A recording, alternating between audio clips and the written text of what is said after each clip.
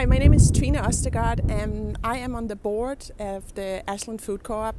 I was elected last year, so I've been there almost a year, and I'd like to tell you a little bit about what it's like to be on the board and why I applied to become a member of the board. So I love food. Food is my passion, and walking into the co-op is always just amazing to me to see the good food they have, the variety, and I felt like when there was a chance for me to contribute to this wonderful gem we have in our community, that I would love to do that.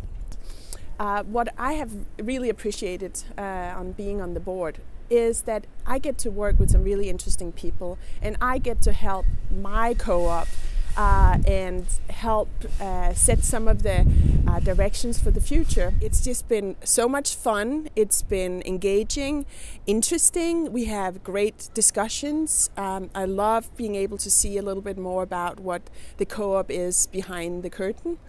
And I love having all the discussions and the strategic thinking with the rest of the crew on the board. So if you have any interest in being on the board, we have an election coming up, and please consider running. It's fun, you'll learn something new, you'll be with great people, and you also will get a chance to know a little bit more about the co-op and contribute to your community. So take a look at the website, beginning of March. The application will be up there, and the deadline is March 29th, so can't wait to read your application.